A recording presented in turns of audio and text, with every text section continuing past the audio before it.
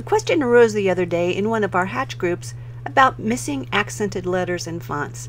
In this video, I'll show you how to do that. But first, some disclaimers. Although I live in Arizona, not far from the Mexican border, I am not a Spanish speaker. I know enough Spanish to place an order at Taco Bell. The word caliente doesn't actually have an accent mark over the last E, so you don't need to tell me that it's incorrect. This is for demonstration purposes only. Now, some fonts do have extra Ascii characters for those specialty ones, and you can find them in the Insert Symbol area of the Lettering tab. So let's switch over to this window. And if I want to replace this E with the accented character, this is the Hobo font, I'll just go to Insert Character, scroll down until I find it, click on it, say OK, and there it is. Now, not all fonts will have this.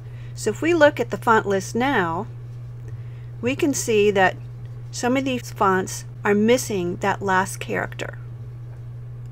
And if I switch to one of those, I'll zoom out, you can see that I have this box. So it's missing in this character set. Let's undo. We'll stick with the Hobo font and just pretend it doesn't have this character. So how will I get this accent mark over this letter? I'll select this text, and the next thing I need to do is find some character that will work. Now in this case, a quote mark will probably work for us. For other accents, you might have to use a colon or a greater than or lesser than symbol. You just might have to see what will work. And if you don't have something that will work in your font, maybe your quote mark is too curly, you can actually use a quote mark from a different font. Hatch lets you combine multiple fonts in one text block. We're not going to go there for this video. So I know that a single quote will work for me. I'll just type that in.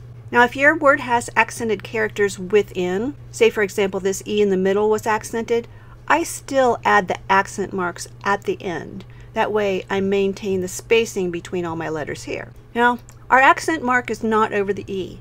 Now comes the Hatch magic. I'm going to select this word. I'm going to press B on the keyboard and we'll zoom in, and then I'm going to press H to activate Reshape. See these little diamonds?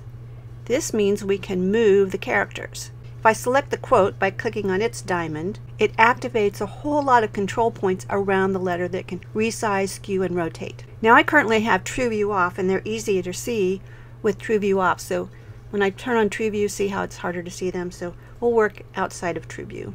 So I want to rotate this accent mark to get it to the approximate angle that I want. Then I'm going to hold down the Control key, click and drag on the accent mark and move it into place. I can still rotate it if I need to. I can click on the outline and then I can adjust the nodes on the actual shape. I'll zoom back out by pressing 0 on the keyboard. And I'll press True View, and there's our accent. Let's go back to our original design. If you're wondering how I got the text to flow around my pepper there, I'll press H and you can see that I have the curved baseline. That's this any shape baseline. Hatch has many powerful tools for designing with text. The more I work with them, the more impressed I am. So thanks for watching this short tutorial. Please like, subscribe, and make a comment. I do try to answer questions.